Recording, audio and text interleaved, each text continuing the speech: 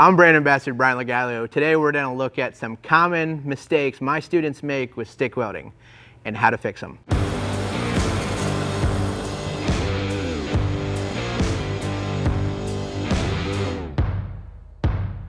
right, this is what you should be seeing in your hood. Everything's flowing, the flux is behind my molten pool. I have a nice 10-degree work angle on my electrode, drag angle. Equal leg length. Travel speed is consistent and controlled, not erratic. Before we look at this, let me show you some common mistakes. First common issue, arc length. First common issue is always arc length. All right guys, I'm gonna establish my arc. I'm gonna get my puddle nice and fluid. And as I get to, I have a little mark right here of soapstone, I'm gonna start extending my arc length. See, it's nice and controlled. Here we go. Now it's blowing all over the place, shooting BBs out. It's hard to control. I'm gouging the top plate. You can even hear it. And watch when I set it back down. This guy's now controllable. I have a tight arc length. I'm not fighting it anymore. I have minimal, if any, undercut. You know, the biggest thing with this is muscle memory. And I remember as a student, I had to extend my arms or feed that rod and deliberately. And as time builds, that muscle memory is built. And I don't know that I'm doing that anymore. But as a new student, new welder, you have to, like, that has to be a part of your, you know, your process. Is you're losing your electrode. It's being, you know, consumed. Yeah. It's a consumable. And that's, you know, that's one of the biggest struggles with these guys is that arm movement, I don't feel anymore. They do, and they have to, you know, deliberately do that every time. Once I initiated and I got my puddle started, it was relatively smooth, nice tight arc. I have equal leg length in between the top plate and the bottom plate. And then I don't think you can really see it anymore, but I had a little soapstone mark right here, and that showed me where to start lifting up. As I lifted up, I really had to fight my muscle memory. The arc becomes erratic. It's not controlled anymore. My voltage is increasing and my puddle width is increasing also. And while it's doing that, not only is it increasing the width, it starts gouging this top plate. And I extended my length a little bit more here and start shooting BBs out. There's some significant undercut right here, right there. And right here was another piece of mark from soapstone. I indicate to come back down. The transition from like right here to here, there's almost no undercut, at least none I can see. But the puddle just becomes so much more controlled.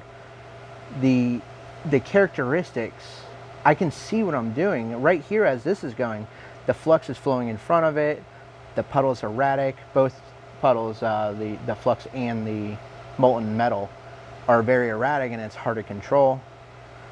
Tighten up my arc, it lays down, it's controllable, and it's actually a pleasure to weld at that point. I'm gonna fire up, I'm gonna do normal cruising speed, and then I'm gonna hit my soapstone mark, and I'm gonna pick up travel speed pretty dramatically.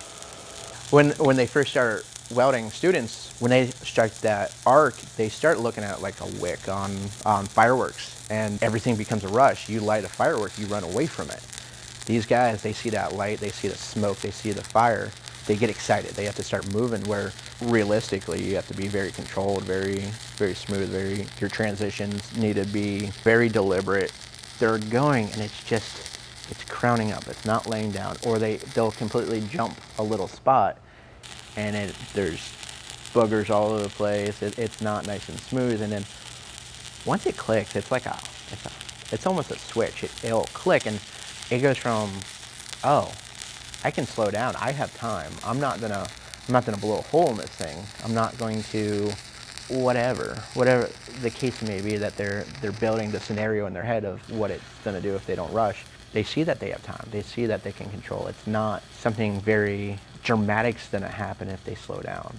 if they're a little bit more deliberate with it, they see that as I'm traveling, like on a T-joint, I'll rest my flux on the top of the plate, but I'll have, you know, more of a downward angle.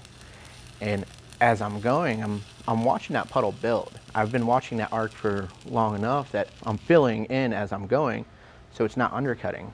Where my students beginning, I'll show them that. I'll show them that they can rest a flux on it. And they think if they're touching or resting their flux, it's gonna stick or it's gonna blow through. All right, guys, let's look at this first. I fire it up, nice and controlled, you know, to show a decent, what it's supposed to look like. And then right when I came up to this soapstone mark, we remade it so you can see it now. I picked up my travel speed. And as I'm going, I have little indications in it. I'm starting to get this V pattern in it instead of a nice round pattern. That's showing me my travel speed is a little too fast, but I have undercut starting to propagate on the top. It's underfilled. I should have used a whole rod in this pass, and I used a half of a rod. This should be more pronounced, more convex, and this is straight across. Right here we have a little void, and as I'm coming here, right here, little slag inclusion. I could clean that out, but under it, it's just gonna be a void. I got some significant undercut right in here, and right in here, some BBs. You know, I'm not carrying the puddle the way I need to. That's the firework effect. People think they have to move fast because they're gonna blow through. I'm gonna show you something. I'm gonna make a wide bead on a flat plate, and let's turn it up. That was at 125 amps. We're gonna run it at 160 amps because I encourage my students to learn the limits, to see what this material can handle, and that helps you in the long run. That teaches you.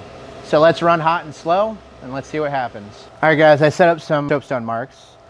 I'm gonna go from side to side at 160 amps to show that this plate can handle that. You know, it's not ideal, but this plate will take it.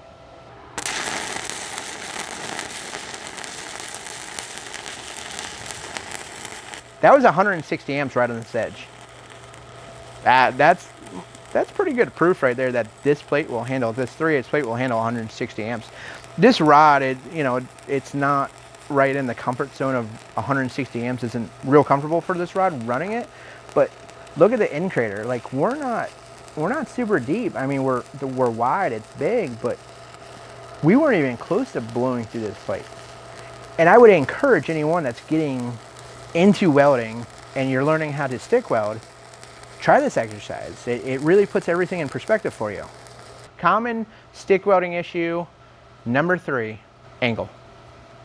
Sometimes people push, sometimes they pull, but they should be dragging. So we're going to talk about getting locked up here. A lot of my students, I'm a big fan of bracing. It takes a lot of little motions out. But when I tell them to brace or I show them how I brace, I'm standing, my weight's on my feet. A lot of people will put their weight on their arms, so when I go to make this weld here, I'm gonna just make a pad weld. There's a straight line with some soapstone on it. When I put my weight here, it locks me in, and I can get about halfway, and then as I'm coming, now my angle is starting to get to a point where now I'm pushing. Pushing with flux, you can do it, but as a new welder, you don't have enough technique or muscle memory built up to overcome the scenario you just put yourself in. So if you can stand, your weight's on your feet, although I'm gonna brace on this table, I can still move. Don't lock yourself in. So I'll show you what happens when you do lock yourself in. We're gonna push the puddle a little bit. All right, guys, I'm locked in. My weight's on my hand right now. I'll be able to strike off pretty comfortably. I'm going. I'm not having any problems yet. Going pretty good. Now my angle's starting to change.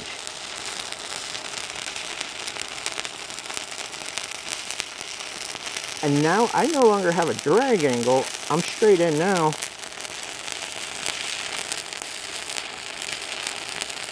I have my weight on my hand, so I can't follow that line anymore. And now I'm pushing it, so I have to extend my arc length to keep it going. If I keep a tight arc length as I'm pushing, it starts having a problem. I initiated my arc, and it's going really well. I'm very comfortable at this point, and then you see as I'm starting to get right around here, profile change. I'm less convex, I'm more flat. I do like this profile of the bead. It's convex, it's nice, it's wet in. It's not overly crowned up in the middle. But then we start getting to this flat spot right here. And that's because I'm starting to change angles. I'm not having that drag angle, that ideal drag angle anymore. And that's still acceptable. There's nothing really wrong with that. And then I got right here, and I'm starting to transition from a drag angle to a push angle. Not only am I pushing the puddle slightly, I can no longer go into a straight line because I fixed my hands into a single point, and I'm only going to be able to have an arc, a semicircle per se. And as I'm coming across, I can no longer follow my straight line because all my weight's on my hands, unless I stopped and made a restart. Now what we're going to do is we're going to draw another straight line so I have something to follow, and I'm going to show you a better way to distribute your weight so you don't lock yourself in. So as I'm going here, my puddle is very controllable. I'm not locked in, so if I need to move my hands, all my weight's on my feet.